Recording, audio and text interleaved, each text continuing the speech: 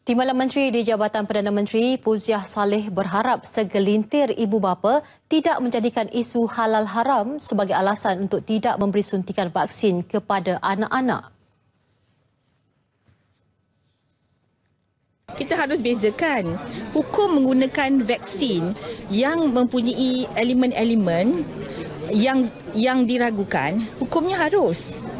Ya, sebab dia ada fatwa berkenaan dengan kemaslahatan ummah tadi. Ya.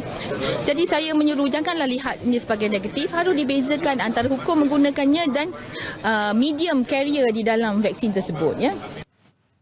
Pada 3 Mac lalu, Puziah berkata Jabatan Kemajuan Islam Malaysia Jakim akan membantu Kementerian Kesihatan merangka dasar berkaitan suntikan vaksin dari sudut pandangan fatwa.